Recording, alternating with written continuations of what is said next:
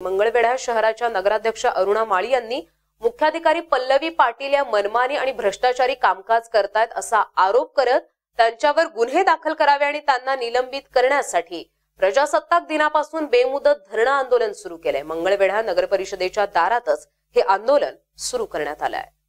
मुख्याधिकाऱ्यांनी मंगळवेढा नगरपरिषदेची विविध विकास कामं आपल्या मर्जीतील ठेकेदारांना देऊन आपला मनमानी कारभार सुरू केल्याचा आरोप केला जातोय आणि यासाठीच नगराध्यक्षांनी आता हे आंदोलन सुरू केलं आहे। जर करार पत्रकात आपण नमूद केलं आहे की त्यांचं काम पूर्ण झाल्याशिवाय त्यांना बिल देऊ नये, मग ते बिल काढायचं कारण काहीच नाहीये आणि या ठिकाणी माझ्यावर खोटे आरोप केले जातात। या ठिकाणी माझी सही असताना देखील अभियंता लिहून देतात की अध्यक्षाने सही करण्यास नकार दिला।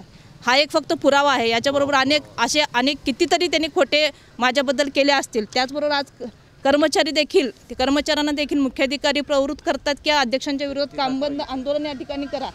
जर पुराव्या नसल्याशिवाय मी बोलत नाही। जर तसं करत नसतील तर सीओच्या ईमेलवरून पत्रकारांना मेल कशासाठी जातात कामबंद आंदोलन आहे कर्मचाऱ्यांचं म्हणून।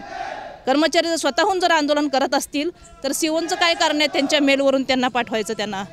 हे सर्व एकंदरीत बाबी झाल्या। त्याचबरोबर या ठिकाणी निविदा प्रक्रियेमध्ये प्रत्येक ठिकाणी या ठिकाणी कोणत्याही निविदा नगरपालिकेमध्ये ओपन केल्या जात नाहीत। बाह्यस्थ माणूस सांगून सोलापूरच्या ठिकाणी त्या ठिकाणी निविदा ओपन केल्या जातात। त्या ठिकाणी स्पष्टच होते की निविदा भरायला पण तेच लावतात, ओपन पण तेच करतात आणि ते सर्व त्यांच्या सोयीने या ठिकाणी चाललेले स्पष्टच आहे। आज वर्ष होऊन गेला तरी सीएफसीचं टेंडर मॅडमनी काढलेलं नाही।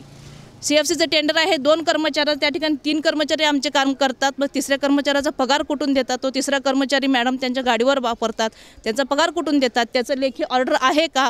या सर्व बाबतीत जर मी माहिती मागितली असता मला एकाही गोष्टीची माहिती मिळत नाही। मुख्याधिकारी कर्मचाऱ्यांना दम देतात की मला विचारल्याशिवाय एकही माहिती अध्यक्षांना द्यायची नाही। त्यांचा अर्ज येईपर्यंत शांत बसायचा नाही। अर्ज आल्यानंतरही त्वरित मला माहिती मिळत नाही, एका आठवड्यानंतर माहिती मिळते।